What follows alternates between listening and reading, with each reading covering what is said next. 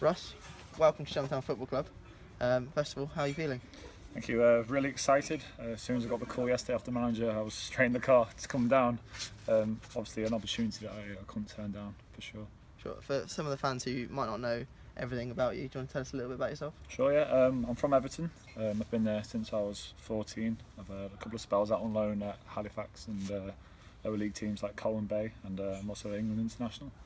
Which age group have you played at? Under 20s, Okay. under 19s and under 20s I've been involved with. Any players that fans might know from big clubs? From big clubs through England, yeah, there's a few Chelsea players such as Izzy Brown, lads like that, Dom Solanke, a few big names. And the season's obviously 2 days until we start at Leyton Orient, at home to Leyton Orient. How excited are you to get playing? Oh, definitely excited. This will be my my full league debut, so I can't wait to get in. The atmosphere at the moment, the training on, everyone seems really excited and ready to go. You've just had your first training session this morning. How did it go? How do you settle in?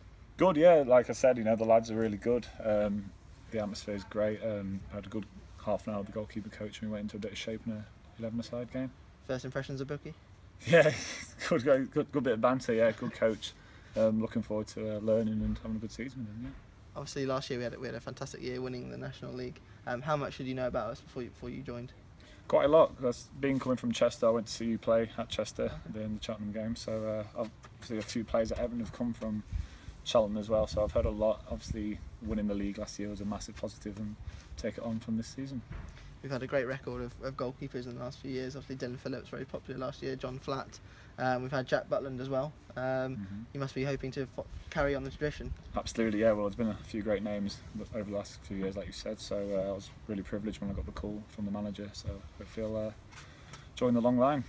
Well, once again, welcome to Town Football Club, and I'm sure we'll talk to you later in the season. Cheers, thank you.